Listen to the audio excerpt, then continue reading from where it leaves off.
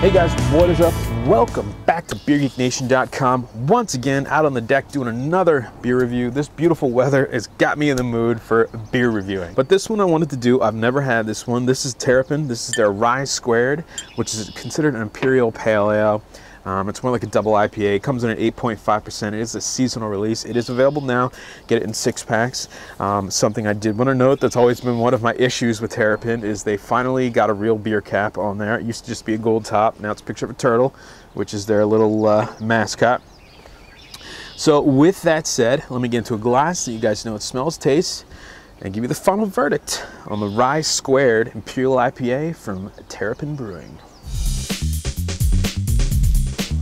Alright guys, so the appearance on the Rye Squared, a really dark orange, a little bit of haziness in there, probably some hop haze coming through.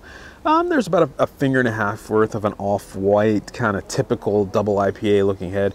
Nice carbonation, lots of carbonation coming off the bottom of the glass between the head and the actual beer itself. Alcohol legs, definitely present. Very typical looking double IPA. Alright. The aroma on the Rye Squared. Yeah, I'm getting kind of strange. Big caramel notes, toffee notes. Definitely getting the rye in there. Rye smells, when they use rye in a beer, you get a spiciness, kind of a black pepper type of character, and that's definitely coming through. A little bit of alcohol. Hops aren't overwhelming in this one. It's grapefruit. Sweet citrus fruits, almost overly ripe citrus fruits, orange peel, lemon zest. That's really it. I mean, it's not that impressive of an Imperial smelling IPA. All right, the taste on the Rye Squared. Initial taste, right at the front of the tongue, tip of the tongue is bitterness. Lemon peel, orange zest. You know, there's sweet fruits in there, tropical fruits. It's kind of a blend between middle of the country and West Coast. Not real powerful. Middle of the mouth, I'm getting a lot of the caramel notes, the toffee notes, big kind of bready maltiness in there. That rye is coming through, the spiciness is definitely there, which actually coincidentally blends really nicely with the bitterness at the front of the tongue. So that's really nice.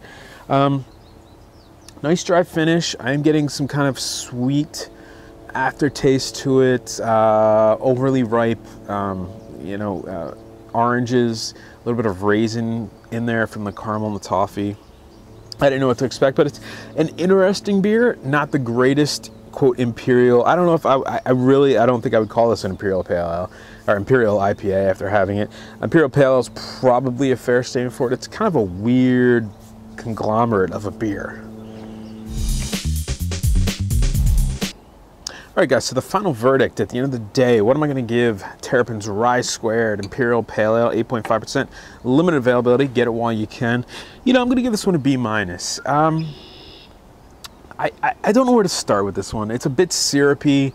It's got, I think, the caramel characters. There's a lot of crystal malt from what I can tell, just really kind of overwhelming the palate, a lot of sweetness to it. There's a nice hop presence, but it doesn't, you know, blend real well with the caramel characters. It works well with the rye, which is kind of spicy, but kind of the caramel and the toffee in this beer really kind of take over. Hop characters that are there, grapefruit, you know, overly ripe grapefruit, orange zest, lemon peel, definitely there. Alcohol is present. It's just not great. I don't know. I'm kind of disappointed by it.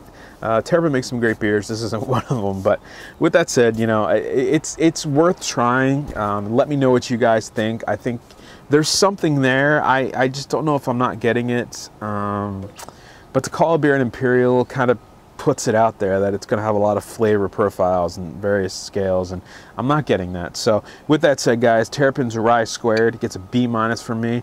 With that said, guys, life's too short.